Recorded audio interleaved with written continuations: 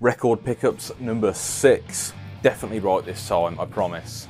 And this time we have the Devin Townsend project, Epicloud, or Epicloud, or Epicloud. Epicloud, Epicloud, Epicloud. I don't know. They both sound good. Yes, I've been looking for this record for quite some time now. Devin Townsend project releases are really hard to come by. I don't think they're particularly that limited run. I just think they're highly sought after by fans of Devin Townsend. Seem to be mega fans, myself included. So I think this is my 5th Devin Townsend record at this point. I've got Terrier, I've got Z2, Cloud Blue, I think it's called, or Blue Cloud, or Blue Sky, Sky Blue, that's the one. What else do I have? Oh, Casualties of Cool as well, but I'll show that off on another video. I'll show them all off on another video. I'm rambling, I'm ranting, it's not going well already. Either way, I'm very, very happy to have this one.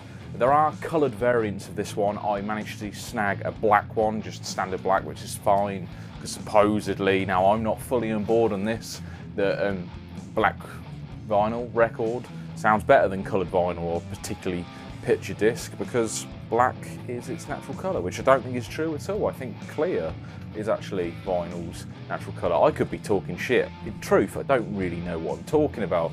I'm rambling. So yes, Devin Townsend project, Epicloud, double 180 gram black vinyl on gatefold. Look at them, they're beautiful. Look, Beeve had hair, and Ryan, which way am I going? He had this douchey mohawk going on. And him, Dave had hair as well. I don't know what's going on. They all look better as eggheads. Anyway, I'm rambling again. What the fuck is going on with this video? It is not going well, it's not going well. Epicloud vinyl, finally got it. It cost me £50, but I managed to get it brand new, and it's one I've been wanting in my collection for quite some time. Now, Epicloud is one of the most accessible Devin Townsend project records on the whole. It's got very poppy vibes to it, and poppy feels. Poppy feels! I'm rambling again! What I'm getting at is it's very easy to listen to. And although it's not my favourite Devin Townsend record, because it is very easy to listen to, it's one that I put on a lot. I'm quite weird with that actually. My favourite records I play very little because I'm very conscious of overplaying the same music. And if it's really, really good in my head, I tend not to put it on for fear of over listening to it, which means that I subsequently never listen to my favourite music.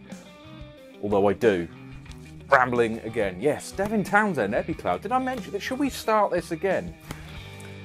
Vinyl Records pickups number 6, Devin Townsend, Epicloud. Fucking really, really happy to have this one. It's a great fucking record and you should listen to it. I believe I already showed you the gatefold. Let's show you the back and the spine, because we'll start doing that in these videos. Although there's probably going to be some lovely overcuts. What was I saying? Yes, it's a good record. Hello guys, this is episode 6. It's not episode 6, there's been more, but this is the sick vinyl pickup. Should I just sit here? I'm going to leave all of this in. I don't know what the fuck I'm doing at the moment, but it's fucking staying in. Oh, I need some vodka. I'm calmed down a little bit now. De-stressed. It's the stress, it's the stress, it's the pressure, it's the camera, it's the lens. Stop looking at me. It's starting again. Calm down. Devin Townsend project, Epicloud, fucking awesome record. I do have this on CD and have had it on CD since release, and it's fucking killer.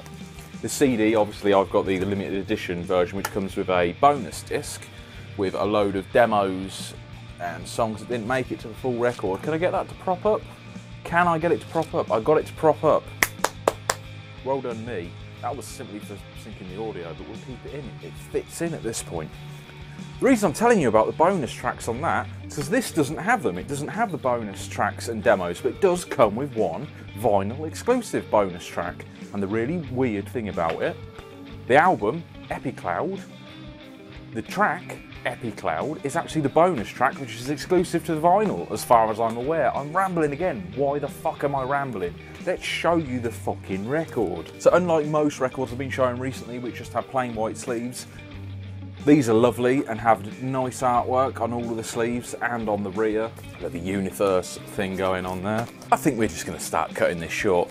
Favourite tracks on this album are Kingdom, although it's not part of this album. You would have seen a lot, and I mean fucking tons of music react videos to Devin Townsend's Kingdom EMG Live, because it is fucking incredible. It was originally released on another album at some point. I can't remember which Devin album it is actually, because there's that many of them. We're talking 20, 30 of them. I love Devin, did I mention that? But yes, Kingdom is fucking amazing. Save Our Now is fucking amazing.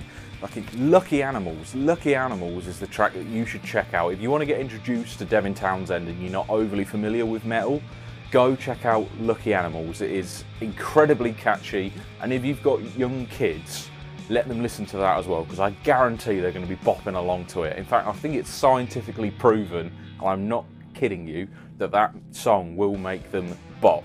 If you want to see your kids bop, Lucky Animals.